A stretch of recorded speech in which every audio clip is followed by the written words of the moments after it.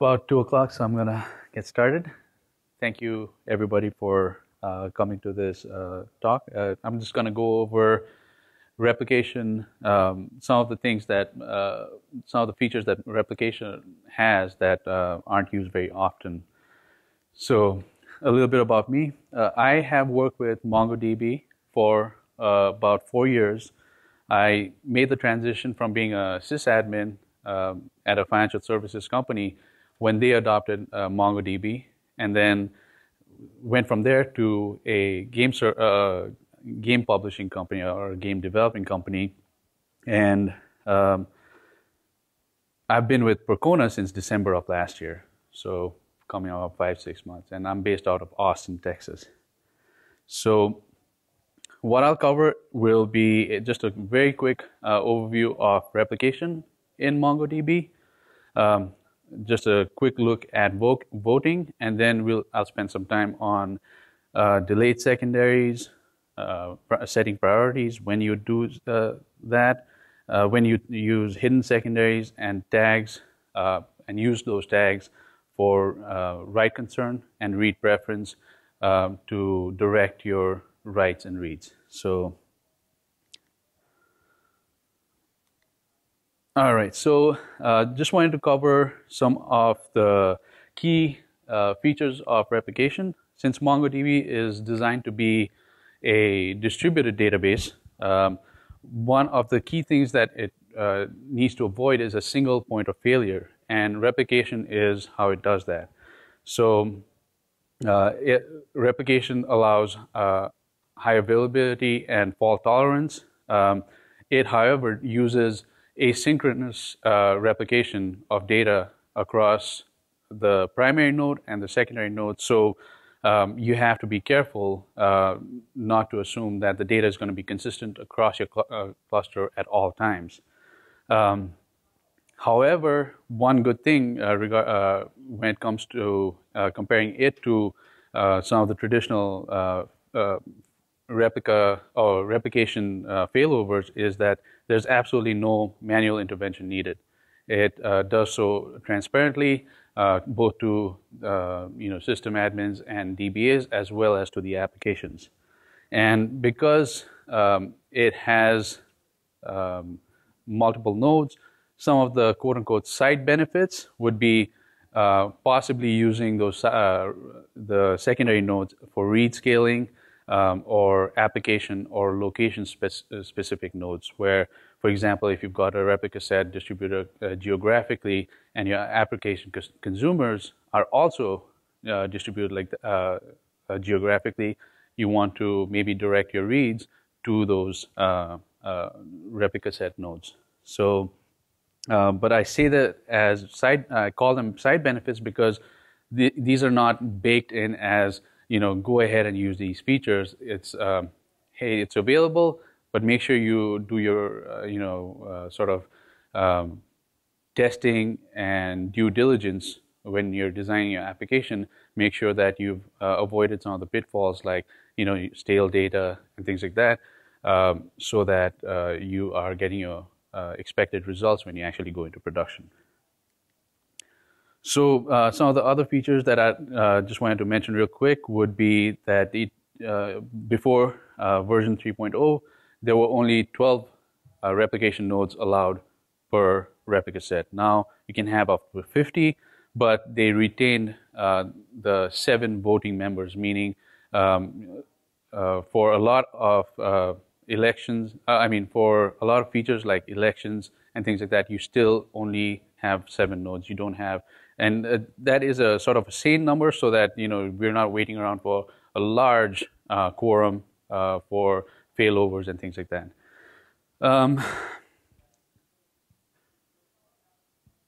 I talked about the fact that replication is asynchronous.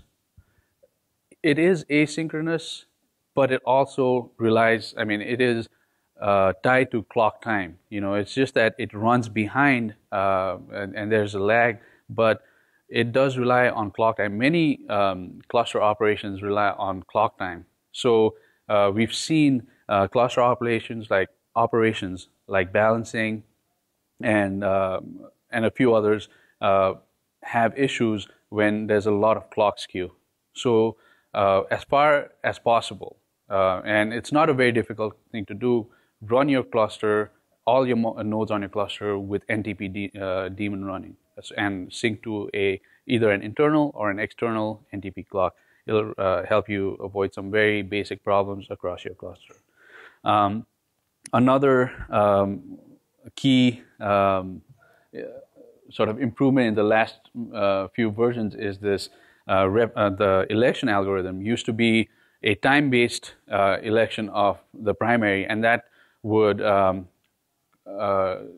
make the elections happen every 30 seconds. And I mean, there was a 30-second wait time so that there wasn't a lot of back-to-back elections and issues like that. So when there were failovers, you would you could not predict how quickly you would recover and have a primary. So they worked on a new algorithm. Instead of going with Paxos, they went with Draft, which, I mean, they did not redo their algorithm. They found that they could tweak it.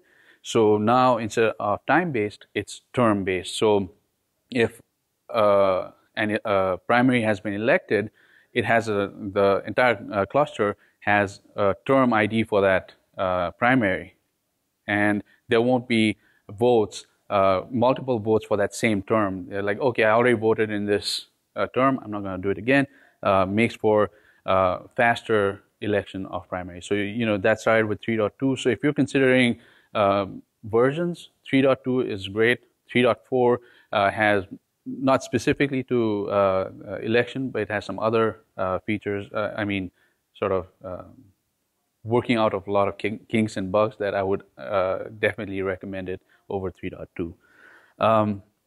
And lastly, I just wanted to mention chain replication. So if you've got a replica set with your nodes, again, distributed across geographies, and or even if they're local and you're setting them up and you don't want the primary to be the sole location from where all these where all these secondaries are reading from, MongoDB replica sets provide for chaining of the replication. So your primary will only serve some secondaries, and the rest of the secondaries can then read from the first layer of secondaries, so that the primary is not overloaded with a lot of reads. All right. So getting into voting, MongoDB has one vote per member by default. Voting happens when you first create a replica set. Unless you set priorities, any one of the members could become a primary. It also happens when the existing primary becomes unavailable, and when you modify the priorities of the existing members. So you do not normally want to mess with the votes of a member. Use priorities and other, like hidden and things like that for what you need. Messing with the votes could have unintended effects, especially because selecting of primaries during the failover is based on that. So you might not have accounted for everything. So be very, very careful if you really think that you need to modify votes. And votes is just a configuration setting. So rs.conf will show you that your members all have one vote. You can modify it quite easy. When do you want to change it? When you are adding more members than the baseline seven members that you can add to a replica set, because every member after the seventh one has to be non-voting, and the only way to do it is to set its vote to 0, so that if you want to add 8, 9, 10, whatever 11 number of nodes across your cluster, you'd set the votes to 0 first, and then so it has a side effect of priority. We'll go over that a little bit later. Another use case would be, for example, again, if your nodes are separated by large geographies, you do not want to set them to be voting members. So, for example, you have one node in America, one in China, and, it's going to wait for that vote to come across. So if you've got a failover, you've got the built-in, algorithm itself taking several seconds for primary to be elected. And if you add in the latency of that vote, or the network, there's network jitter, whatever issues, then you might have your cluster in a read-only state for a longer time. So if you've got that distribution, I would highly recommend, set your primary to where most of your consumers are, application-wise, and then set a really remote secondary to have 0 votes. And then always remember that we all recommend having odd number of nodes, because whether you have 3 nodes or 4 nodes, your fault tolerance is still 1. Whether you've got 5 nodes or 6 nodes, your fault tolerance is still 2. So 2 nodes can go down for 5 or 6, 1 node for 3 or 4. There's absolutely no reason to be running odd numbers like that. It's just extra hardware. Unless, of course, you've got some specific need, like, again, reporting or hidden nodes and things like that. So moving on to secondary or hidden secondaries. Hidden secondaries are mostly used for backups, because they will replicate all the data from primaries, but they will be hidden to all of your applications. So they will not show up. Your applications cannot see them. So you want to set them when you want a node to run your queries against. That will be for analytics and reporting and things like that. Again, you cannot use them via the direct replica set access, because it'll be hidden, but you can always access it through direct the shell, or a direct connection on that port. So that's why it's still available for reporting and analytics and other such features. To make it a hidden node, you just have to set the hidden parameter in rs.conf to true, set the priority to 0. If you forget to do the priority, the Mongo shell will tell you, hey, can't do this. You can't set hidden, with a priority of 0. So you'll do that. Just an example of how you might run that in the shell.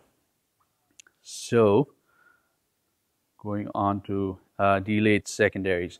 So delayed secondaries are basically hidden secondaries with one additional parameter, which is they have a lag additional to the built-in replication lag. You set this so that in case somebody drops a table, drops a collection, or does something that is logically not hard to recover from, you want this delayed secondary to easily, instead of a backup, you want it to be available like a hot standby, if you will, to quickly throw it back into the cluster as a primary, take the others out, and they replicate, because it's running behind, but at least you're not going back a day to your old backup, and then whatever number of minutes or hours you have for your backup restoration procedure, you can throw that right back into the cluster, and you'll have some data loss, because you lost the whatever number of seconds you've set it to be behind the primary, but it's there as a hot standby. So how do you set that? Again, you set that as a property of rs.conf. You set the hidden to true, priority to 0, and a slave delay to X number of seconds. So in a lot of different places, it's seconds versus milliseconds. In this case, it happens to be seconds. So do your conversion from however many minutes, hours you want it to be behind, and then you put that in there, and you set the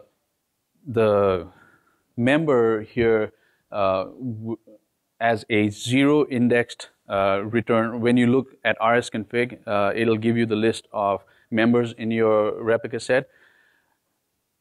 I've seen a lot of times people look at the ID of the members because it starts with 0, 1, 2, 3, but over time you might drop and replace nodes, and those numbers might change. So if you get into the habit of looking at that, you might end up modifying the wrong node. So make sure you don't look at the ID, the underscore ID of the replica node.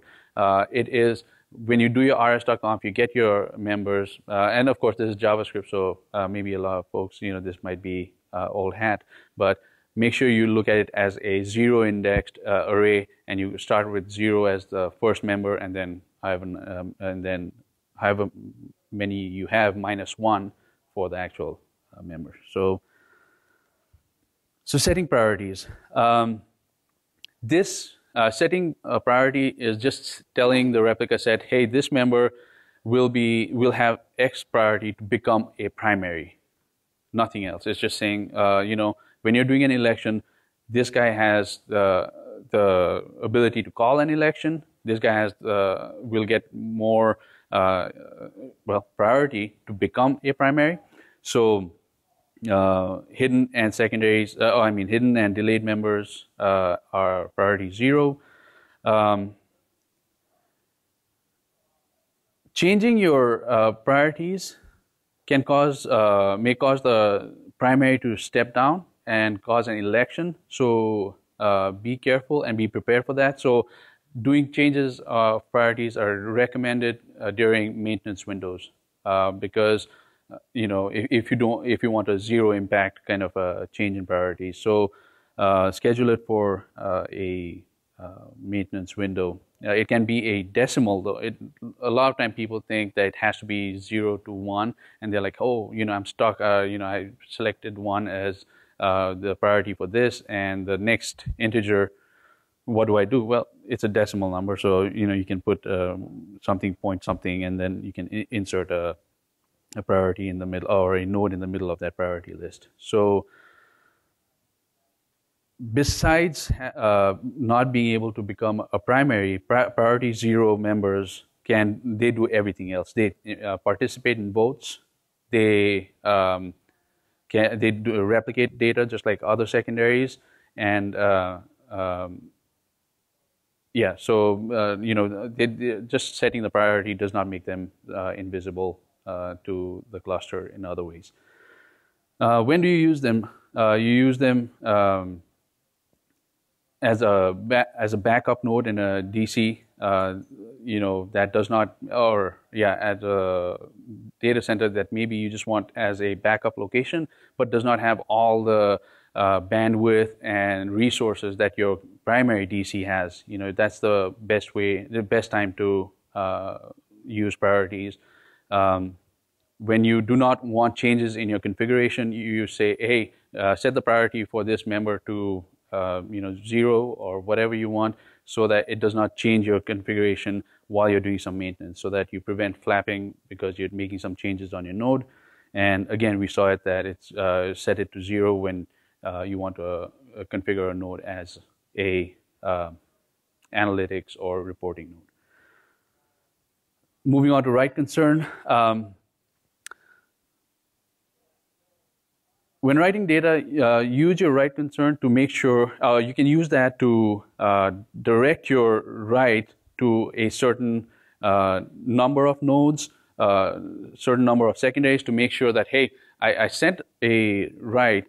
The primary might have it, which is the default behavior, but now you want to ensure that it's also propagated across your cluster. So you want to make sure you can use a primary, this write concern to make sure that either that the secondaries have written your data or have received and journaled your data, so your data is durable. So it can be set up for each query, or can be set up when you set up your driver, in your driver when you create your connection object, and then it will do it with whatever rule you specified. So number of nodes, like I said, these parameters, W will tell you the number of nodes. J is just telling the write concern to be durable, so it's written into the journal of the targeted nodes, secondaries. And then this is actually very important, this timeout limit.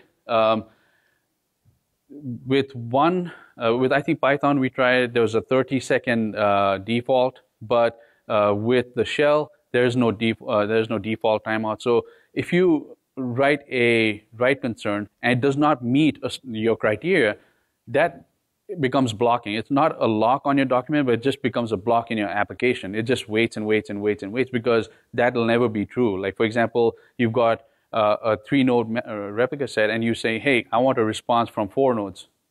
Well, can't happen. So it can't, it does not have the logic. So to make that correction. So the only way you can do that is set this timeout and say, okay, if it doesn't happen for X number of milliseconds, milliseconds, stop attempting to do that, and then it'll return an error to your application, and then you can handle it gracefully. So when you are using a write concern, use majority, just because you save yourself from the risk. It's not a complete save yourself from risk of like rollbacks and things like that, but it is much safer than just using an n number of nodes and things like that. And then using JTrue journaling is always great. Make sure you always, I've never recommended not running a journal other than in development environments. So make sure you run your clusters with journaling, and then setting the JTrue will ensure that your data is durable in all your targeted write concern nodes. So there are some latencies, so make sure you do some testing, because I've seen writes without write concerns, be tens of thousands, and then suddenly you insert a write concern with some restriction and it comes to only tens. So it's something that you have to test. Don't assume performance will be all right.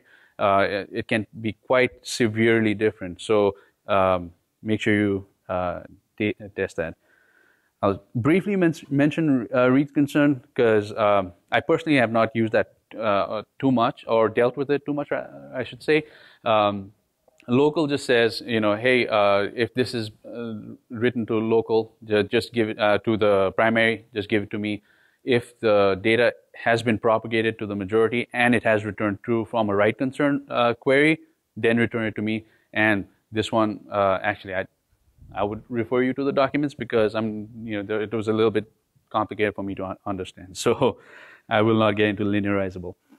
But this one is the most, the follow-up to write concern is read preference. It removes the default when you're sending your read query. It removes the default behavior where only the primary serves up read. So if you've got a very busy primary and your application is tolerant of a little bit of data delay, this one can be used to direct your reads to. Read preference can be used to direct your reads to secondaries. And you will use primary.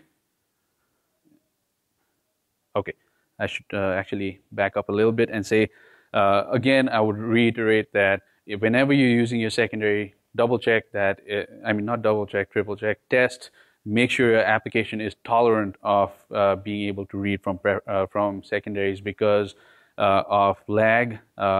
And if you are using write concern on some of your queries, there's no guarantee that your reads are going to return data that have followed that write concern. So with 3.4, this is a great new feature or a flag you can send and say, I can accept data from the secondary, but there's a maximum staleness I'll accept. So you just send in a max staleness value, and it will say, okay, this secondary is way behind. I'm not going to accept the data from there.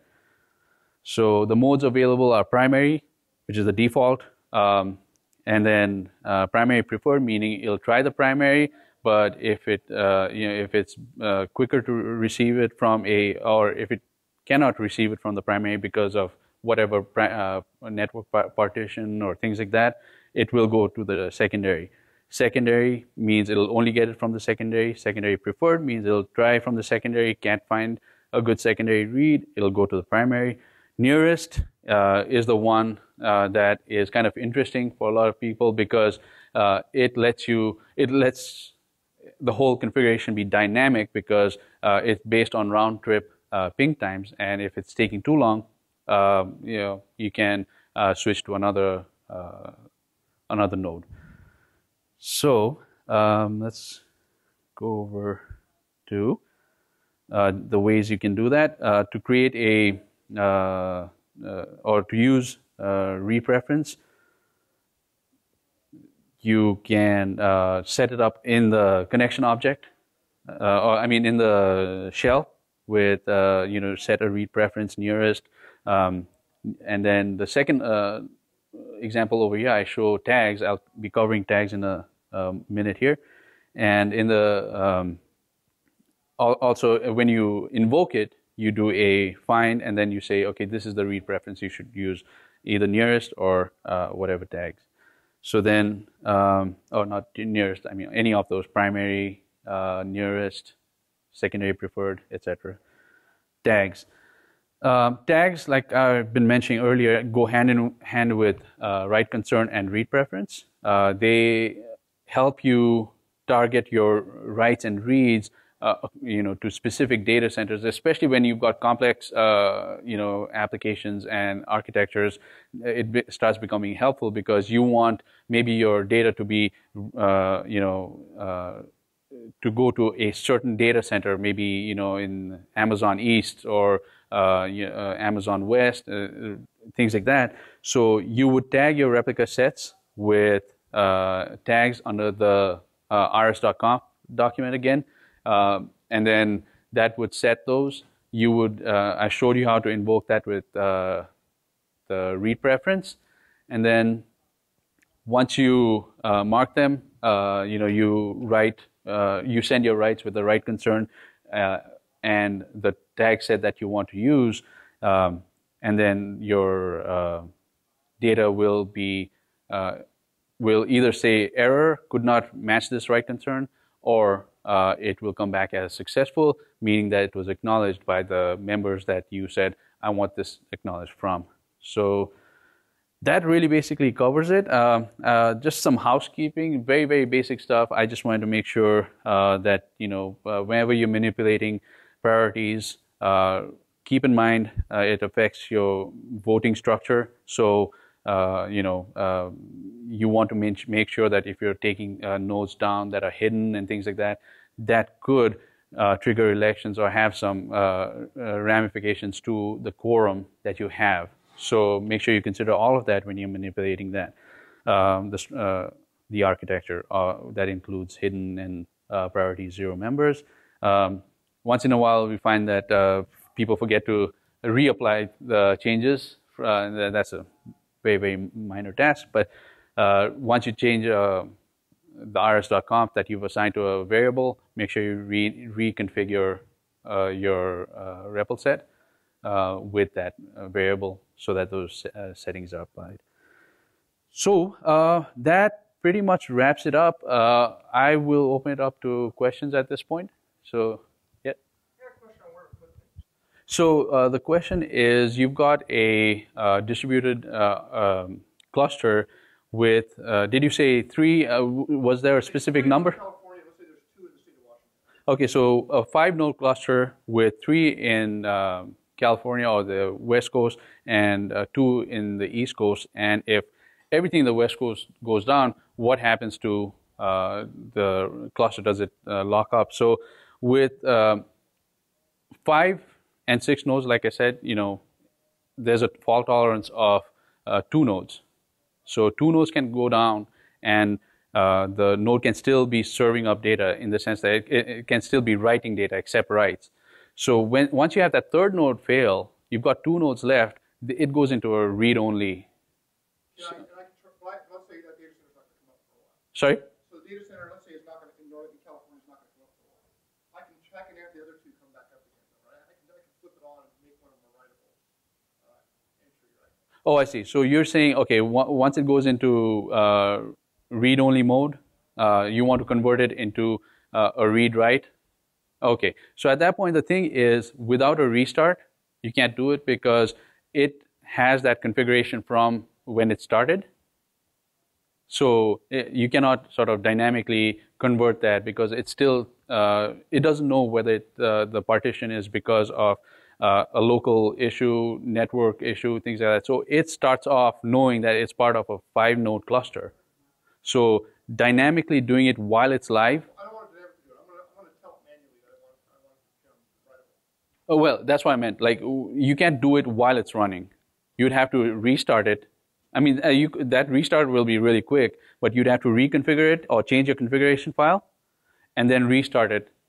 And then it would pick up as. And if the other side comes back up again, it can resync the other side. You would again have to do a resync. I mean, you would have to sort of shut it down, change that configuration. It won't sort of move back in directly. Now let me give you an Right. So the scenario over here was that, you know, with Amazon AZs, you're fairly close, but you still want to maybe isolate your reads and writes to one AZ. You know, you want that as an availability rather than a read location.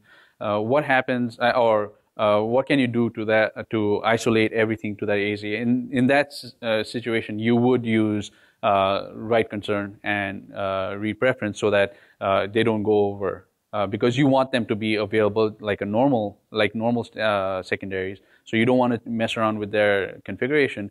If I understood correctly, yeah. I don't want my real-time traffic probably going across the street. Even across the street is probably too more Too expensive, right? Yeah. So in that case, Oh, I can put an arbiter somewhere. I'd like to put an arbiter in Texas. yes. Actually, that's a great point that Adamo brought up. That in that scenario where you've got a distributed cluster, you can always add a third location with a small machine, the arbiter, so that you don't have to do any of the manual filling. Sees 2 nodes go down and says, "Oh, you other 2 nodes, you're up. We have 4. Let's go." Right. You would at that point you would have 5 plus 1. So you'd need. You have 2 in California, 2 in DC, Washington DC, then 2 arbiters in Texas. One arbiter. One arbiter per cluster.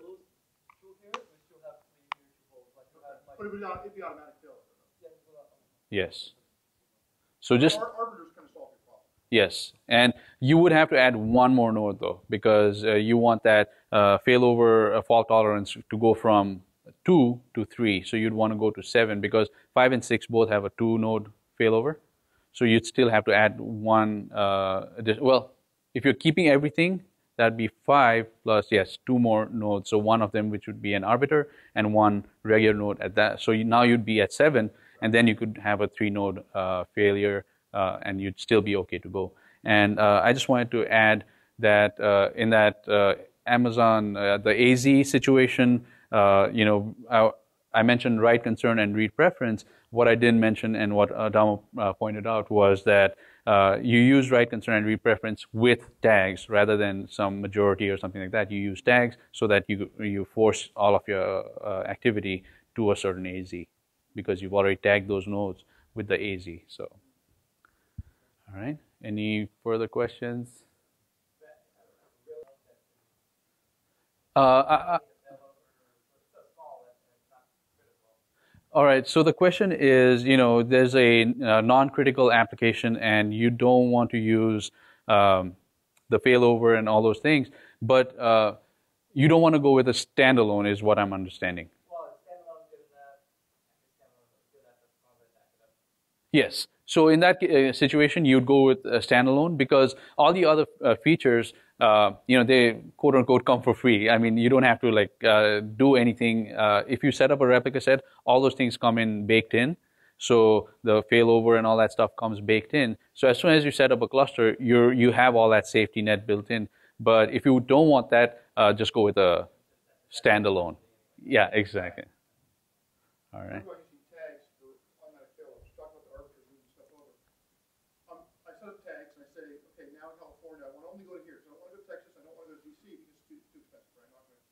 So my tag set now says California. I automatically fail over to DC. My tag set still says California.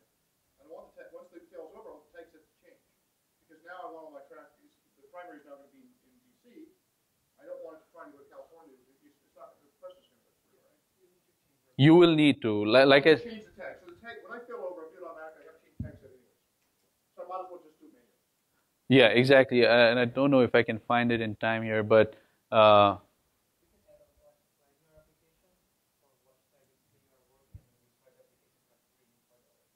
see.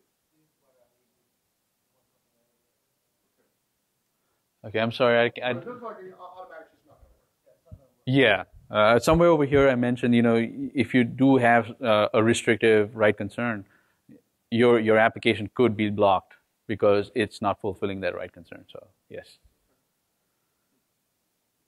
All right. Well, I really appreciate your time. Thank you so much for attending, and I hope you've had a blast at Percona Live so far. And Adamo and I will be available if you have any questions and concerns. Thank you so much.